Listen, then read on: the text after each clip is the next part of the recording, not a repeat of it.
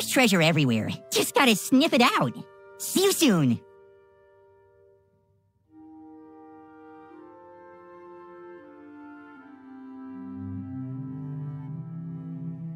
The Frostfire Finesse scenario is actually quite fun. So there are two keys. One is a Frost Key, one is a Fire Key, and you have to combine the two to create, you guessed it, a Frostfire Key to unlock the chest at the other side of the room. So in order to reveal the keys, you have to place Myrrit down on one of the plates. So in this case, I'm putting him on the frost plate, which will reveal one of the keys on the other side. In order to interact with the key though, you have to grab one of the buffs. So if you're after the frost key, you have to grab the fire buff and vice versa. But it looks like I need to pick him up and put him down on this one. Down. So first I'm going to place him in front of the fire buff. And because I already have the frost buff, I should be able to interact with the key on the other side. So I'm going to go ahead and make my way over there so I don't get hit.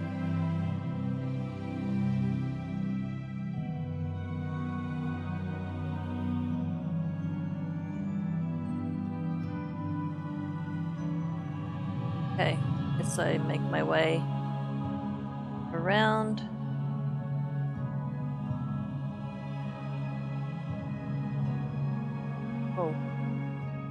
Oh shit.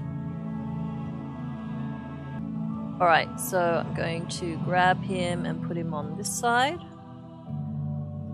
Down, now I see the other key.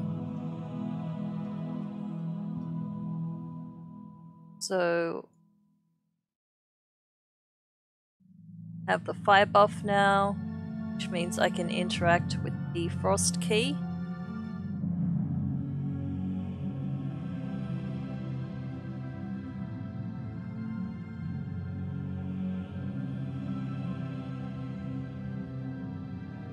Going to try and be sneaky and try and find a short way around.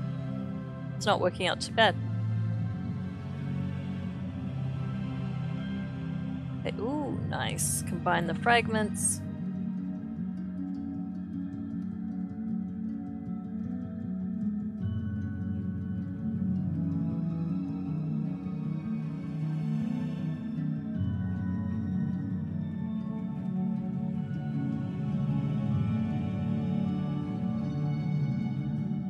There we go.